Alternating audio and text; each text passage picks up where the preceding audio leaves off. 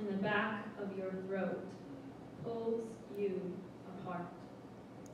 On September 11th, 8 years old in the belly button of Appalachia, you watch bodies jump from the windows of falling buildings. At home, you ask your mother how low planes can fly. You build a tent in the backyard and sleep outside for a week. Planes fly into buildings. Already, you know that it is far safer out there with the bobcats and the bears than in here with windows and people.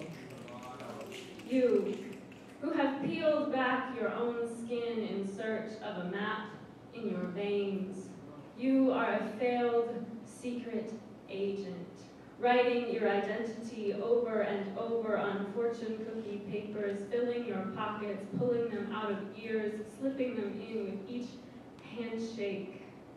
Your body is a country newly formed by the collision of tectonic plates, built in the history of asylums, of hysteria. Your body is the anxious country, where nationalism is a foreign concept, where the primary marker of citizenship is a permanent sense that you do not belong, a fishhook in the back of your throat.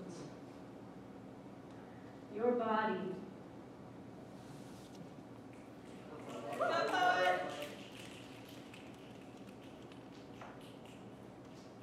in the anxious country, you speak only from the gut in fear.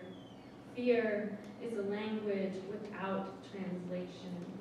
No poem will suffice for this moment on stage, where you are a pilgrim looking to overcome the language of your birth, bringing offerings of your own body parts rendered into inadequate metaphor, your tongue, a beached whale on the cracked shore of your lips, your heart, smatterings of rain on a tin roof, your throat, a mudslide.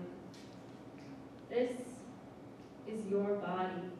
Although you did not know it, you arrived in your own country long ago by plane, a small one, jumping its way over the sea in your veins.